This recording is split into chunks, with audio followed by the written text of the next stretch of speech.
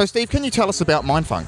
Well, yeah, Mindfunk was pretty much born. Dave and I have been doing Fat Productions for like quite a while, and there was always a bit of a gap in the decor, so I decided that I'd give it a go and sort it out. So Steve, can you tell us what the central pieces that you've designed for Dimension are? Yeah, well, it wasn't actually just me. It was Eve, who's a visual artist as well. She actually drew the whole piece at the back, which is her name's Iris. She's a giant's eye. And where do you find the inspiration for your work? I think it's mostly through the music and the people I meet, really. Right. Yeah, I'm a pretty outdoorsy person, so I take a lot from nature, but yeah, the main thing is the music. So Steve, what is the end goal with the visual creations?